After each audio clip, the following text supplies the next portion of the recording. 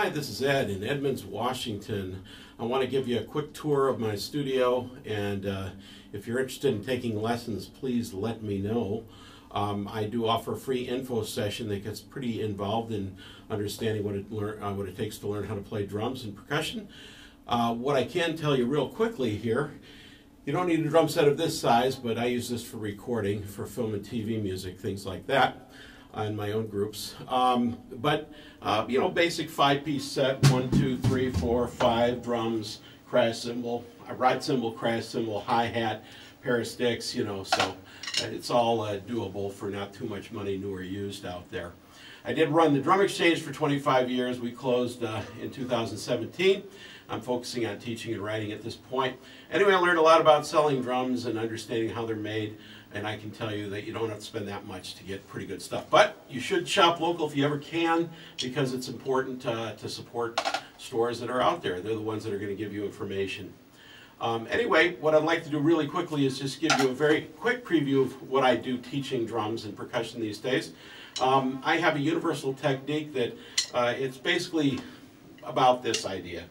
I can use my arms, my wrist, or my fingers, right? When I hold sticks, I choose to use mostly my wrist. That's where the power is. That's just my opinion about that. But fingers might come in handy for very fast stuff, a little more control. The grip I teach, what we call match grip, also works on marimba vibes and timpani, timbales, any stick instrument that I also teach as well. So generally speaking, I teach people how to hold the sticks and how to move them efficiently. Do we start from here? Do we start from down here? Or do we do something else? So these are all kind of the technique of percussion. If we could understand this in almost a robotic fashion of switch strokes, lift down strokes, down up strokes, we could kind of not have to think about rights and lefts that much. So I might teach you a pattern. Instead of right, left, right, right, it might be switch, switch, switch, lift down. Sounds complex, but it's really pretty easy. And I get students within about 2 to 3 months to understand pretty complex sticking patterns. And I preview all sorts of styles of music: jazz, rock, funk, world music, Latin, polka, just about anything we go through, and you get a taste of it. After that, we get into books and reading, and it's a little more specific. But in general, learning how to hold the sticks is not that bad, and it does universal the technique I use. Now there's other techniques, what we call traditional grip. Those had to do with angle snare drums.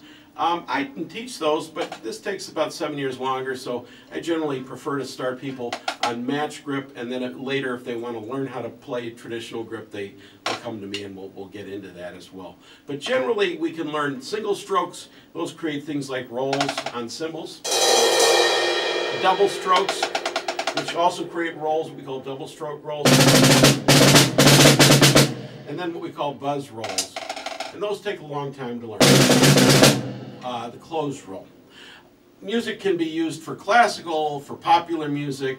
The same technique of learning how to hold sticks and play, say, a snare drum is going to work both for jazz and rock music and pop music, as well as for orchestral music and marching music. So really, you don't have to learn a whole lot of variety of things initially. What you really want to understand are fundamentals.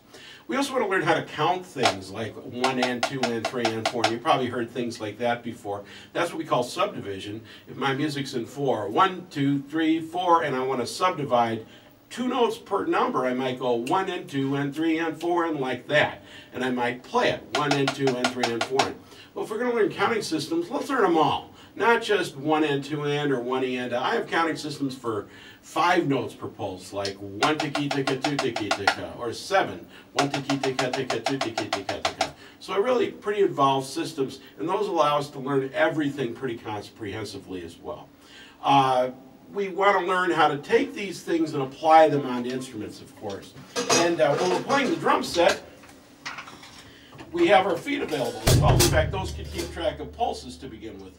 1, 2, 3, 4. We might then play 1 and 2 and 3 and 4 and 1 a lit, 2 a lit, 3 a lit, 4 a lit.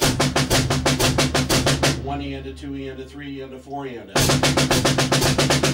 1 tiki tika 2 tiki tika 3 tiki tika 4 tiki tika. Those odd numbers like 5s are really great for rolls because if I base these close rolls on those, they don't sound like any kind of rhythm before or after. Anyway, we get deeper into those things. But these things, even these single strokes, generate fills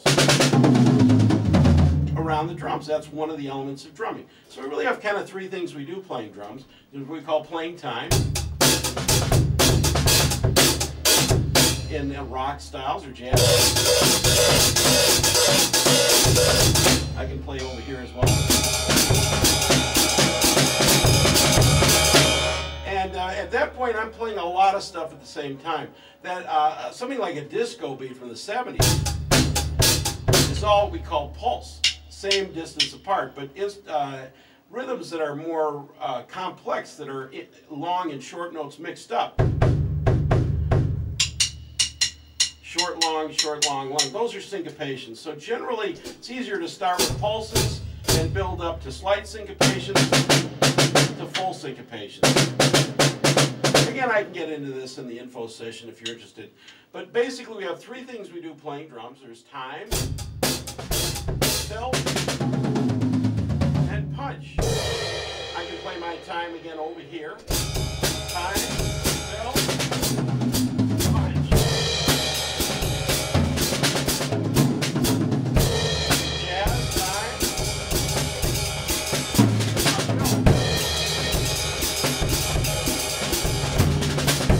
Latin, like samba.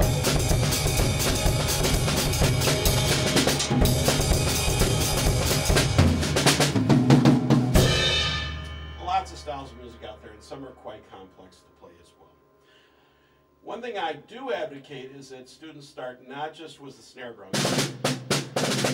but they also start with a drum set, because then one day if they're in band in school and the bass drum player and the crash drum player don't show up, they can sound like everybody. This is also the kind of thing you might do in a Broadway show when the drum set player is down in the pit and they have to sound like a marching band as well. So my idea is to teach people really, again, universal ideas they can use on any instrument, any surface. I can take students from drum set and move them over to melody instruments very quickly because the technique is the same, the sticking patterns are the same. We just have to learn melody and harmony. So there's some really nice transitional stuff that you can do to make that quick. And just get out there and play as much as you can, of course, in a garage band, your friends, with the radio, with videos nowadays, with YouTube, everything you got out there. There's programs that slow the music down that make it really easy to play along with now too.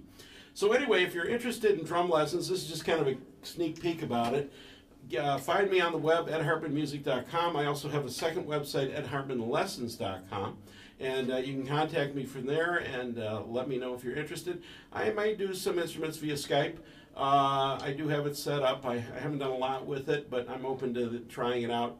Also, if you have questions, you want to email me, I'm always happy to answer those things too. But in general, one-on-one does make the most sense. I do teach in Seattle, in Wallingford currently. Creative Music Adventures, I have a second studio there as well. So if you're interested in lessons in either location, let me know, and hopefully we'll see you soon. Thanks.